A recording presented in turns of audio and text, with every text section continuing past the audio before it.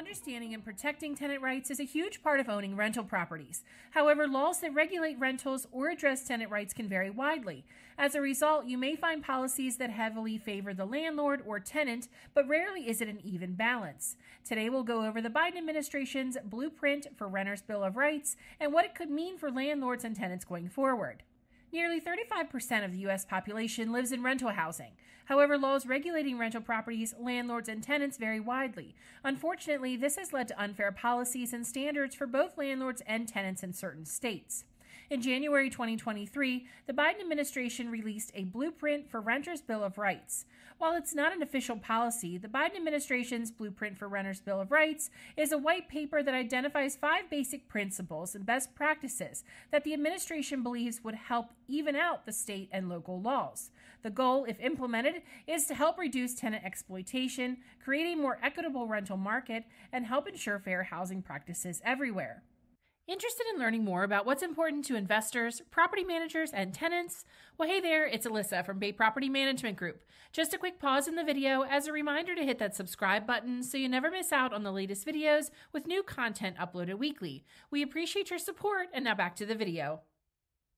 Renters' rights have gained more attention recently, and one of the main concerns of many tenants is the rising cost of rent.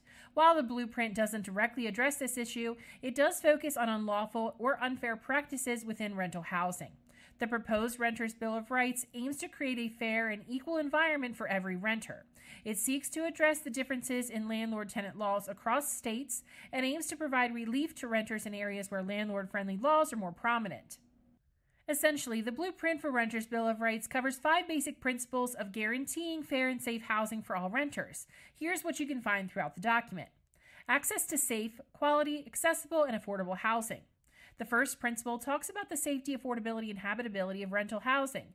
It emphasizes that renters should not pay more than 30% of their household income on housing costs, and any rent increases should be reasonable, fair, and transparent.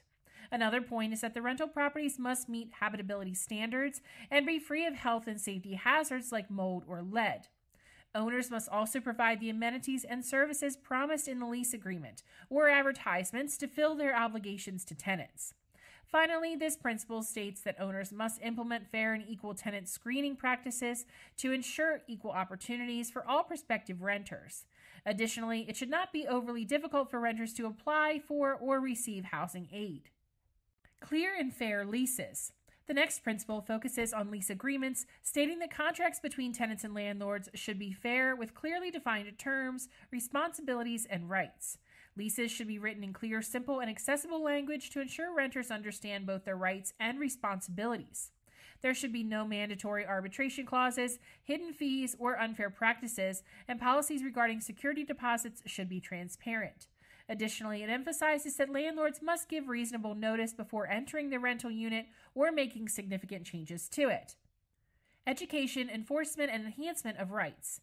Next up, the blueprint emphasizes the role of federal, state, and local governments in protecting renters' rights and educating them about their legal protections. It urges governments to enforce fair housing laws and regulations to prevent discrimination and exclusion in all forms. Additionally, it pushes governments at all levels to ensure renters are aware of their rights under existing laws, like the Fair Housing Act and other housing regulations. The right to organize. This principle emphasizes renters' rights to organize without interference from housing providers like landlords or property managers.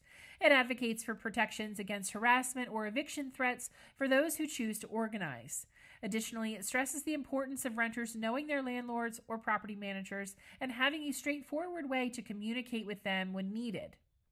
Eviction prevention, diversion, and relief. The last principle focuses on the importance of landlords using fair and legal eviction procedures. To prevent unfair or unjustified actions, it states that all evictions should have a just or good cause. Additionally, it highlights the need for alternatives to the eviction system and aims to prevent evictions by providing renters with access to resources, fair legal processes, and measures to avoid housing instability in the future. So what does all of this mean going forward? Currently, the Renters' Bill of Rights is not law, and none of the actions throughout it are mandatory for policymakers to follow, at least not yet. But many of these proposed principles are common practice for reputable landlords and property managers already. For expert insights on a variety of rental industry topics, check back in for weekly video uploads, and don't forget to hit the notification bell for exclusive updates.